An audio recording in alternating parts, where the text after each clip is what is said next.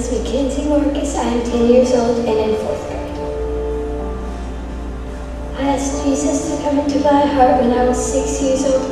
I have learned a lot since then about trusting in God when I am afraid. My favorite Bible verse is Joshua 1:9. Have I not commanded you? Be strong and courageous. Do not tremble or be dismayed, for the Lord your God is with you wherever you go.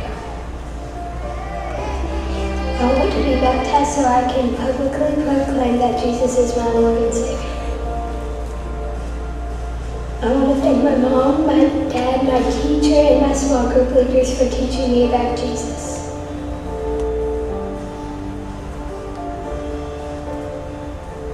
All right. McKinzie, this is such an awesome day. I'm so excited for you. I had the privilege of coaching her in soccer and seeing her take steps that she never realized she could do in and of herself. She just continued to come out over and over again and make strides. And I know that's because you believe in that verse in Philippians, right? You believe in that verse that you can do all things through Christ. And so I'm so excited to baptize you, McKinzie, in the name of the Father, Son, and the Holy Spirit.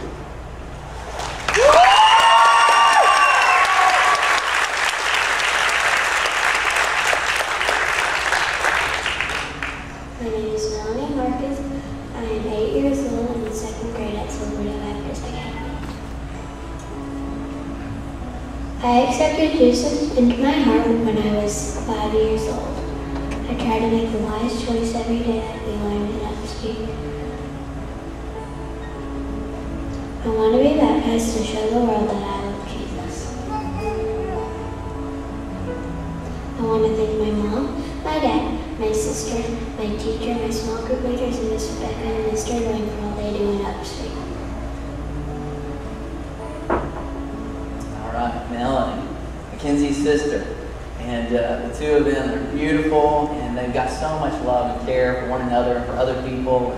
And Melanie, I'm so excited that you continue to make the wise choice. Your dad told me that you really live that out. And I'm so excited for you that I get to baptize you today. I baptize you in the name of the Father, the Son, and the Holy Spirit.